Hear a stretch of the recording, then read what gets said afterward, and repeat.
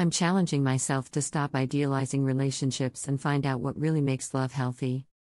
When we think about relationships, we often have this idea of what they're supposed to be like, this perfect picture of romance and love. We've all been there, scrolling through social media, seeing these seemingly flawless couples, and thinking, that's what I want. But the truth is, idealizing relationships can have some severe consequences for our love lives. When we idealize relationships, we set ourselves up for disappointment. We start to believe that our partner should be this perfect, ideal person, and when they fall short, we're left feeling frustrated and unfulfilled. We start to wonder if we're just not good enough or if our partner is the problem. However, the reality is that no one is perfect, and our relationships will never be the idealized version we see on social media. Letting go of these unrealistic expectations can be a liberating experience, allowing us to embrace the imperfections and complexities of real love. Up in there too, we put so much pressure on our partners to meet these unrealistic expectations, and it's unfair to both of us. We're not giving ourselves or our partners the room to be human, to make mistakes, and to grow together. We're stuck in this cycle of disappointment and heartache, all because we're chasing this unattainable ideal.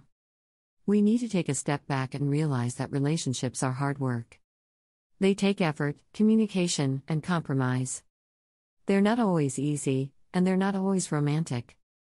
But that's what makes them real, and that's what makes them worth fighting for. Our society contributes to this idealization of relationships, with movies and TV shows portraying perfect, fairy tale romances. We're fed this idea that love should be this sweeping, all-consuming emotion that completes us, and that's just not realistic. Real love is messy, complicated, and imperfect. But it's also beautiful, and it's worth fighting for. The media also perpetuates the myth that relationships should be a constant source of excitement and passion. We're led to believe that if we're not feeling that butterflies in the stomach feeling all the time, then something's wrong. But the reality is that relationships evolve, and excitement will naturally wax and wane over time. It's not a sign of a problem, it's just a sign of growth and maturity. Embracing this evolution can bring a sense of hope and joy to our relationships.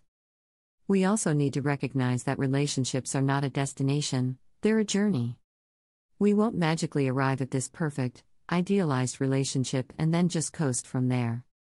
Relationships take work and commitment. We need to be willing to put in the effort, communicate, compromise, and grow together. So, what's the key to healthy love lives? It's not about idealizing relationships, it's about accepting them for what they are, imperfect, messy, and beautiful. It's about communicating with our partners, listening to them, and being willing to grow and adapt together. It's about choosing to embrace the reality of relationships rather than feeling pressured to chase some unattainable ideal. This choice empowers us to build strong, healthy relationships based on realistic expectations. In conclusion, let's stop idealizing relationships and start embracing the beauty of real love. Let's focus on building strong, healthy relationships based on communication, acceptance, and realistic expectations. Let's stop chasing that perfect ideal and start fighting for the love that's right in front of us. Thanks for reading, and I'd love to hear your thoughts on this topic in the comments below. What are your experiences with idealizing relationships? If you're looking for more content on building healthy relationships, check out my video on video title.